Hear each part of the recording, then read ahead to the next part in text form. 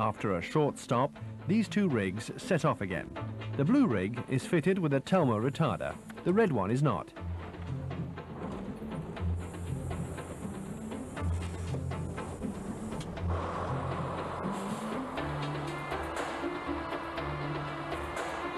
Safety first, the speed of the blue rig with the Telma retarder has been stabilized, avoiding the rush of overspeeding.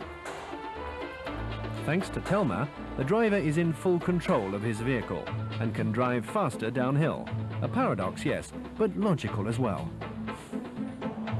To maintain his speed, the driver of the red rig, without a retarder, has to use his brakes a lot, which overheats them.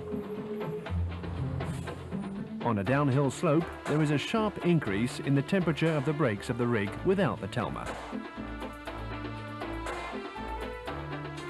With overheated brakes, the braking distance is no longer guaranteed. There is the risk of an accident. The blue rig's brakes are still cool and therefore fully effective. It can stop safely. But that's not all. Telma also means significant savings. In fact, by stabilizing downhill speeds and handling over 80% of braking operations, Telma takes the strain off the braking system.